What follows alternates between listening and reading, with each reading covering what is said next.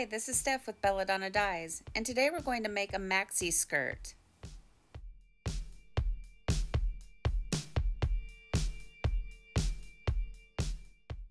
You want to start by folding your skirt directly in half. I'm using the straight edge of my yardstick to help me get a nice clean fold.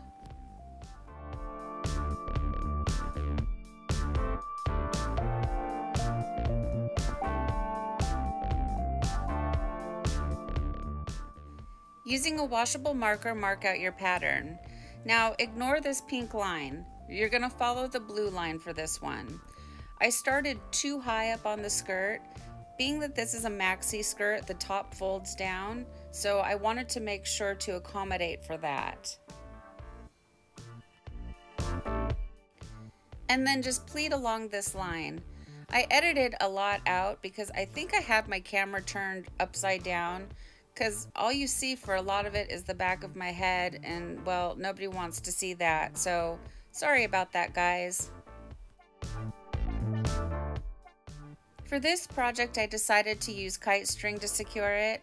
I have better control over the tension. If you don't have kite string, you certainly could use rubber bands.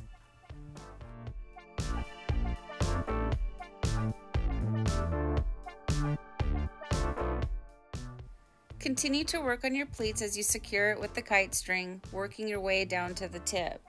Now this material is a rayon jersey, and it's stretchy and it's sort of thick. It's different than a t-shirt. It takes the dye really nicely though. So at this point my back is killing me, so I'm down on my knees in front of the table working on this. It took me a long time. This is a special project for my aunt, and so it's really special to me, so I wanted to make sure to do it right.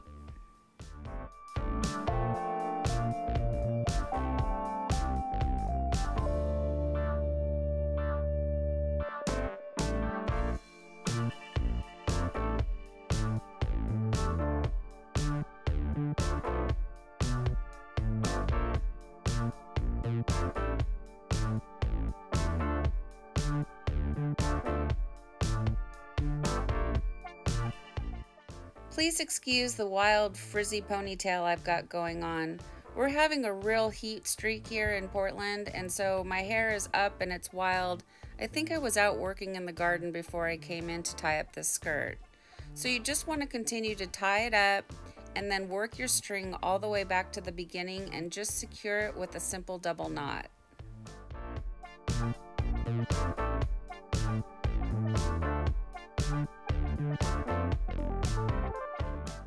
Using a washable marker, mark out your pattern. This is not a necessary step, but it's something that I like to do because it helps me stay focused.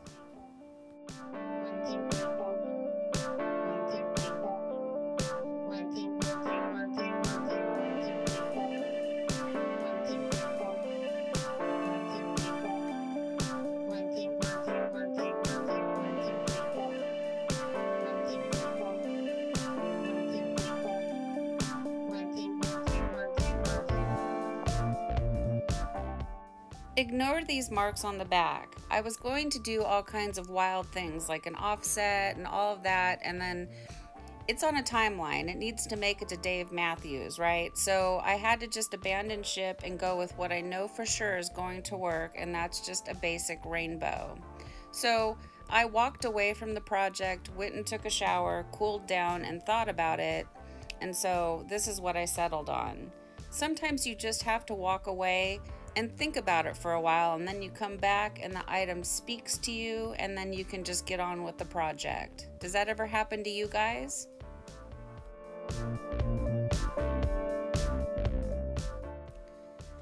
Now it's time for the fun part. We get to add the dyes. I love playing with the dye. This is really the best part of the whole project. So I like to start with my light colors first, especially when I'm using yellow. Yellow seems to always disappear in my projects. It gets swallowed up by everything around it. Does that happen to you guys? It probably does. So another reason why I also like to start by using my light colors first, I feel like they have a chance to go in and start to react with the fibers and set in before the dark colors swallow it up.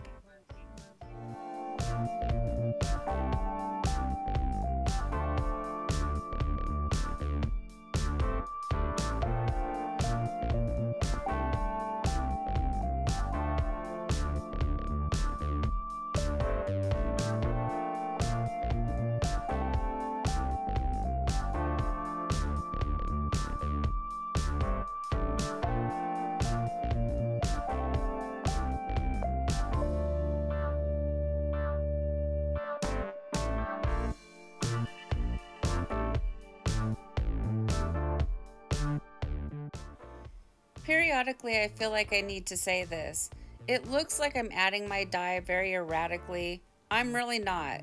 I have this sped up for the sake of time, but I'm actually adding my dye very slowly and methodically.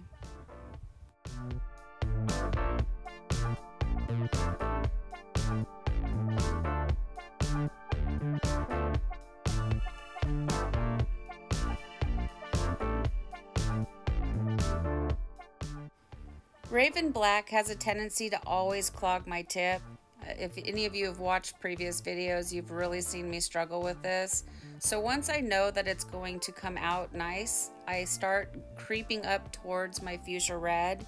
You know, dye creeps, so I'm holding back just a little bit, allowing it to fill in while I'm, covering up the rest of it.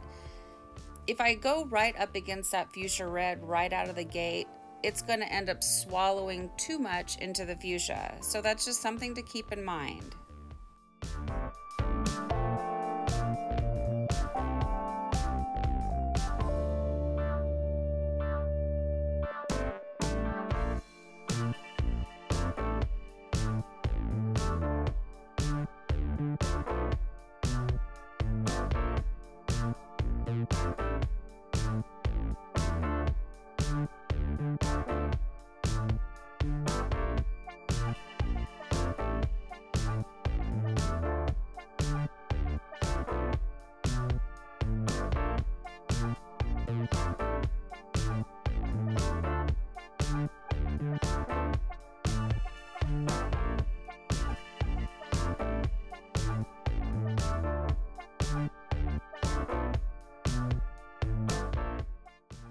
Look at all that turquoise.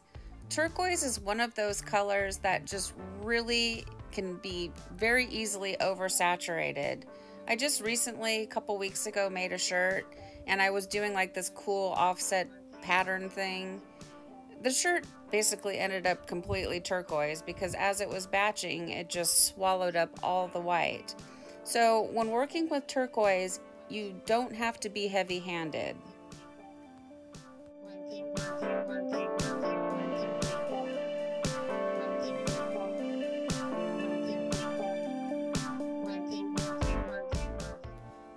And while we're on the topic of dyes that are somewhat aggressive, deep orange is another color that you can use it pretty sparingly, especially in ice dyes. It really will overtake everything. And I've also noticed with Bluebird. Bluebird is extremely powerful. A little bit goes a long way.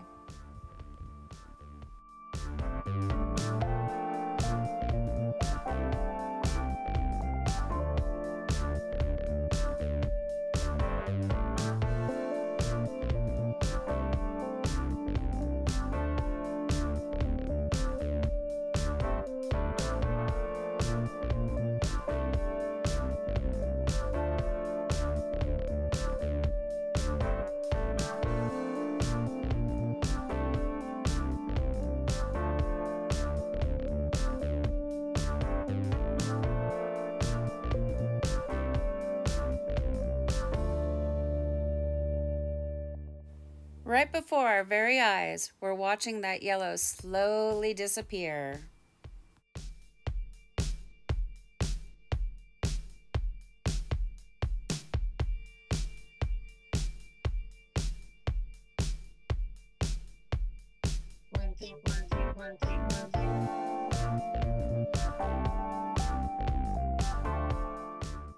I don't want any white left in this project, so I'm making sure to go pretty heavy with the Raven Black.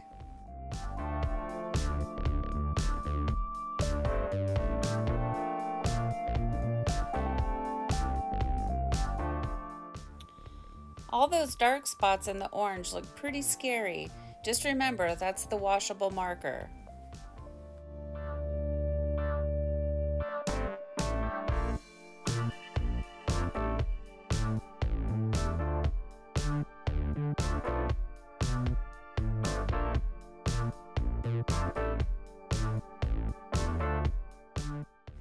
This project is going to have a black back, so you want to let your rainbow colors rest. That way they have a chance to react with the fibers and set in.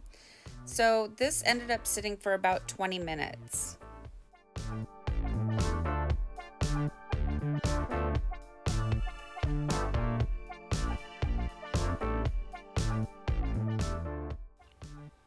When adding the black back, you want to work quickly because you do not want to oversaturate. And without fail, Raven Black has shown up to clog my tip.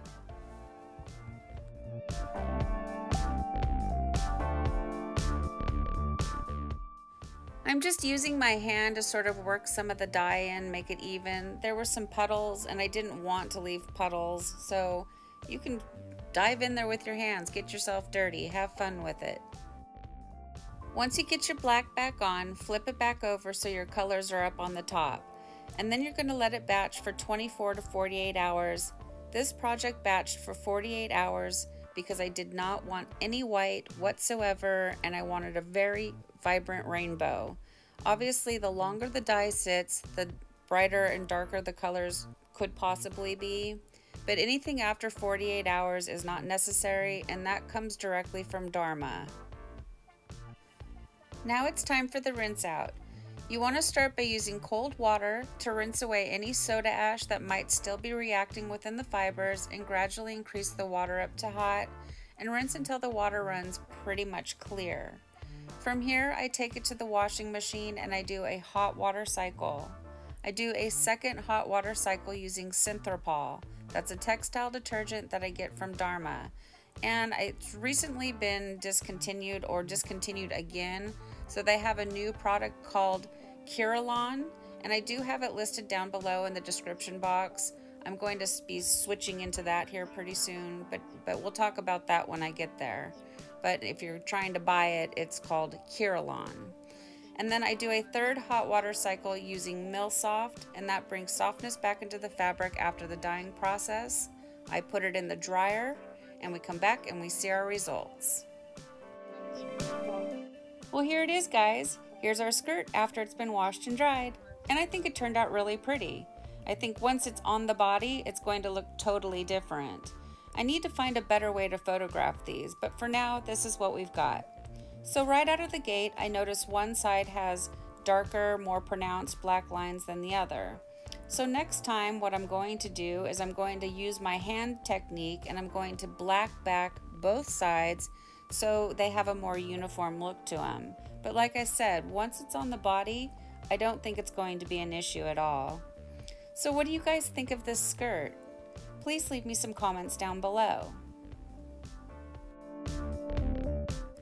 Thank you so much for watching. Please subscribe if you haven't already, leave a thumbs up, and click the bell for future uploads. And remember, have fun tie-dyeing.